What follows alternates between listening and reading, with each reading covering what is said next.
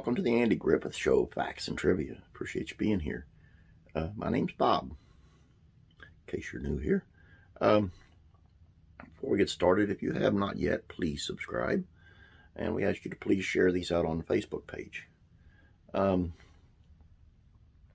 Today's video is on Howard McNear. You know him as Floyd the Barber. But there's some things you may not know about him. So let's get into it and see. The Andy Griffith Show is full of memorable actors.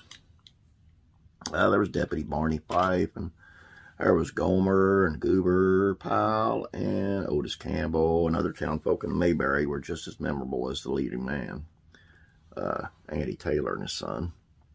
One of those beloved friends of Andy's, who appeared numerous times throughout the show, was the sweet but slightly odd neighborhood barber, Floyd Lawson, who just couldn't seem to trim Andy's sideburns evenly, actually as Barney's sideburns.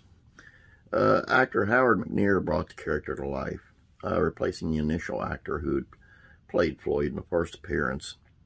McNear was also a film actor, showing up in numerous Elvis Presley films like Fun in Acapulco, Blue Hawaii, and one of my personal favorites, Follow That Dream. But he will always be remembered for being Floyd the Barber. He was born in L.A.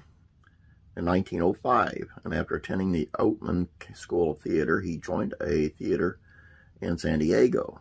He got a taste for entertaining the masses when he played operator Clint Barlow in the popular radio program Speed Gibson of the International Secret Police. After serving in World War II in the United States Army Air Corps, he actually originated the character of Doc Charles Adams on the CBS radio's Gunsmoke program. So actor Milburn Stone stepped in to play Doc on the television show. McNear appeared on several Gunsmoke episodes.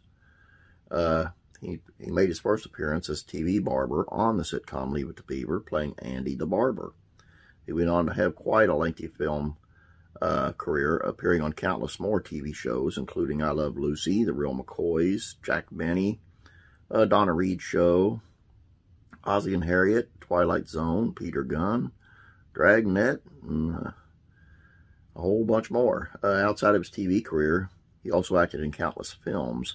Anatomy of Murder, Bell, Book, and Candle, Kiss Me Stupid, Heller in Pink Tights, Bachelor Flat, Escape from Fort Bravo, Drums Across the River, Errand Boy, The Long, Long Trail, Voyage to the Bottom of the Sea, and Irma la Douce, and Good Day for a Hanging. Initially, Walter Baldwin introduced Floyd the Barber in episode 12 of the Andy Griffith Show, Stranger in Town. He originated the running gag that the shave he gives Andy is always off. But McNear stepped up and played the chatty barber from then on. During the third season of the show, McNear suffered a stroke that seriously affected the left side of his body. He ended up taking time off to recover, but Andy begged him to come back. The show made special arrangements for McNear's condition, filming scenes on the bench outside instead of in the barber shop since he had trouble standing. He quit the Andy Griffith in 1967 as he was having trouble remembering his lines, and it was getting increasingly more difficult for him. His final film performance had been the prior year in The Fortune Cookie, starring Jack Lemmon and Walter Matthau in 1969. He passed away at the San Fernando Valley Veterans Hospital in California following another stroke and complications from pneumonia. Parley Bear, who also appeared on the radio show Gunsmoke, as well as playing Mayor Stoner on the Andy Griffith Show, delivered his eulogy.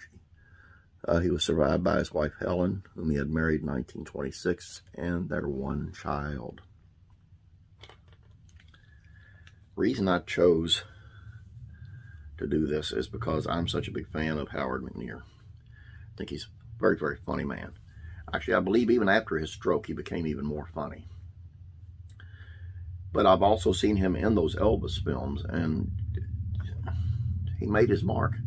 He wasn't just Floyd the Barber. He was a really, really good actor. But he'll always be known as Floyd. Always. I appreciate you being here. I appreciate you checking this out. Have a great day.